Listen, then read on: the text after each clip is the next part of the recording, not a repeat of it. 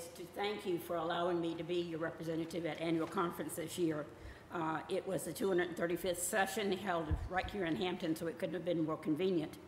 And we have a new theme for the year, and it was very noticeable throughout the conference, including the Episcopal address that our bishop gave for her first annual conference.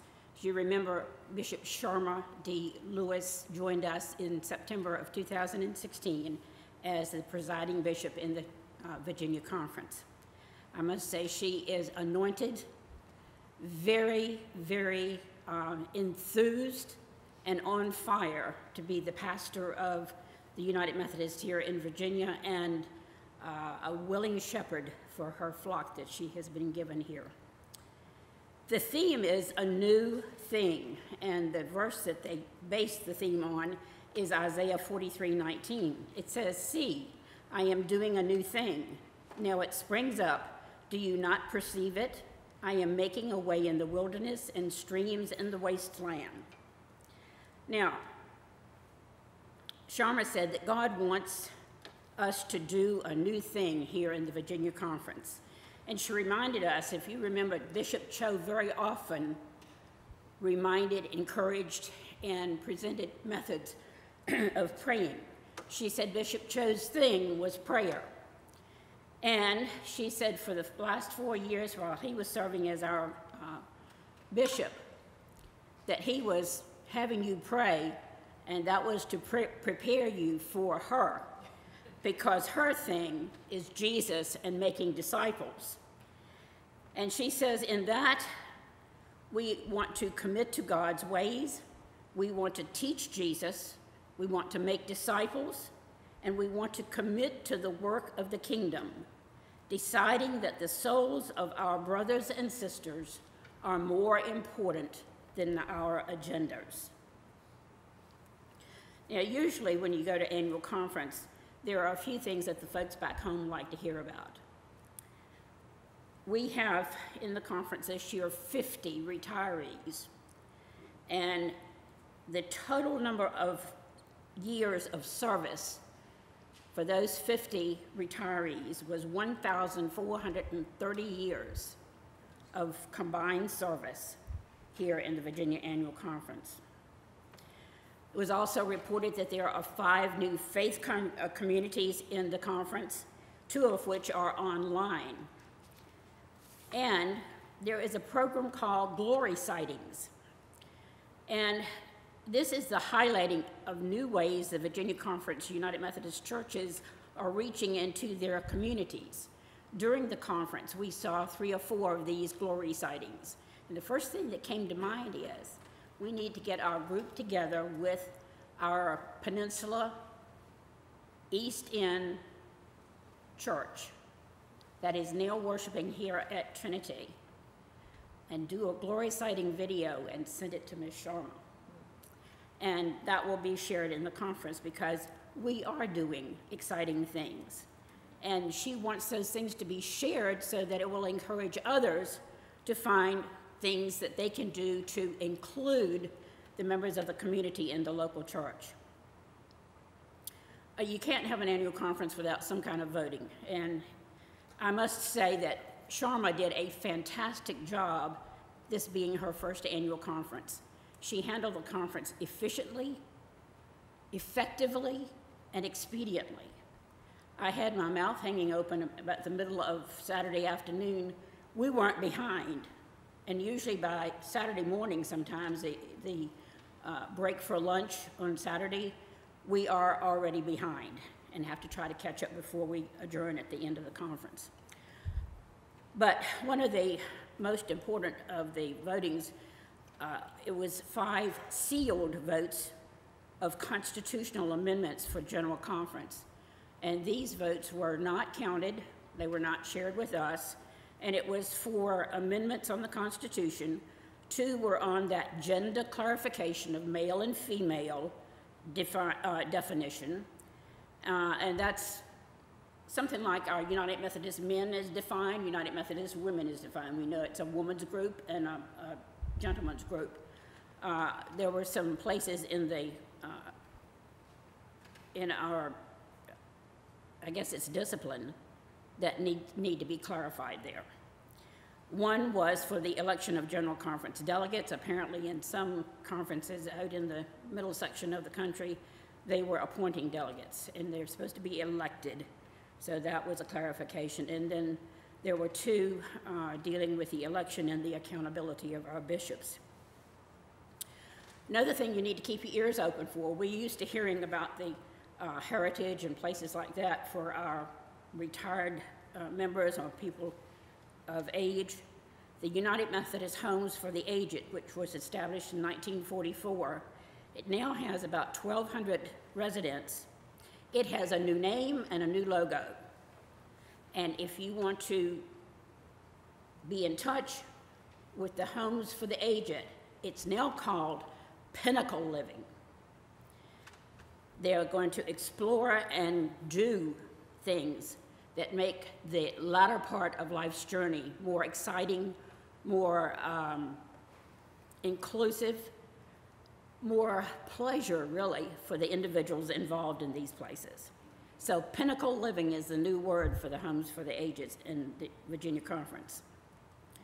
Now, I don't know how many of you remember the Potato Project. I remember back many years ago when the Society of St. Andrews was initiated by two of our local ministers who got their heads together and say, hey, it's an awful lot of produce out there because it doesn't fit specific qualifications for sale in the stores. It's just laying there and rotting. We can use that. And they started picking those leftover, or scooping up those leftover potatoes. And it branched out into tomatoes and all kinds of vegetables. Well, every year now, for some time, there has been a potato drop at the Virginia Annual Conference. This year was the last year for a potato drop at our annual conference. On 7:30 a.m., 52,000 pounds of potatoes were divided into 10 bags, which equals approximately 100,000 servings of potatoes. That's just one item that they deal with. They deal with numerous gleanings and gatherings throughout the year. Their ministry is going to continue, just the potato drop is stopping. Another thing the local people are usually interested in are the kits that are brought to annual conference.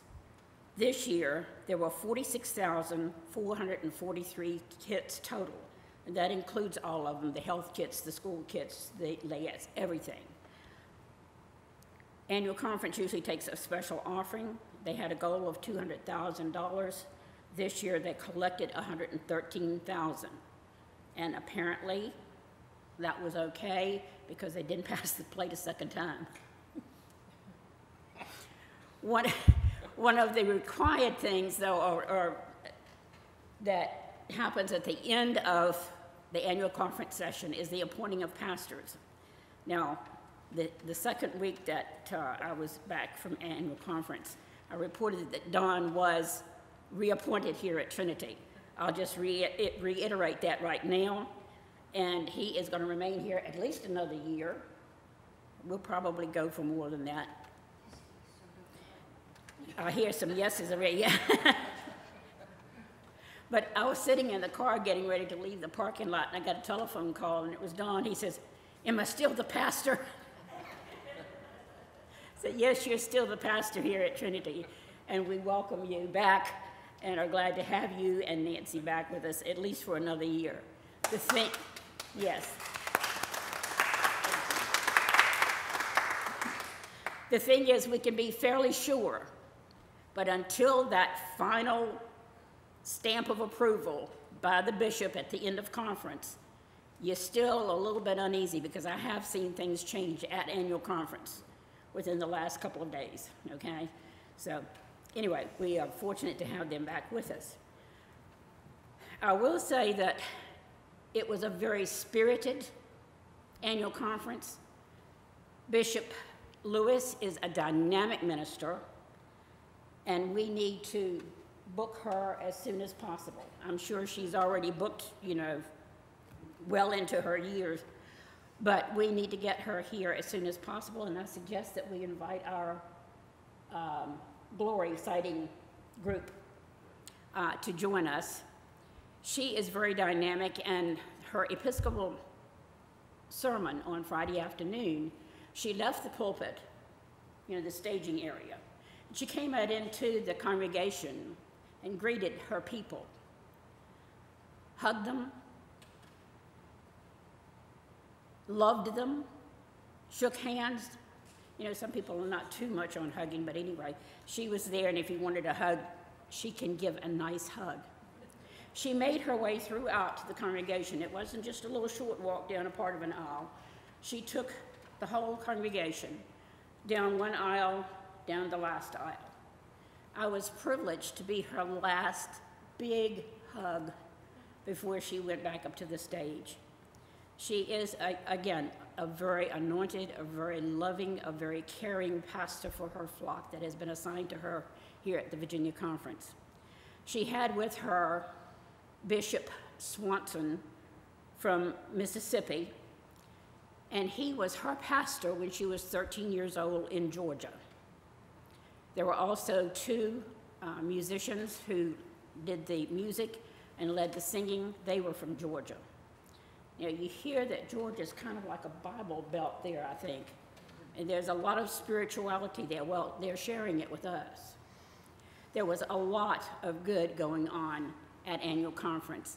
And I say, let's listen to Bishop Sharma. And while we've been praying, we got her now. Cho was preparing us for her. We got her. Let's let her help us. And I think we can go forth in love and peace and increase the fold in the kingdom of God. Again, thank you.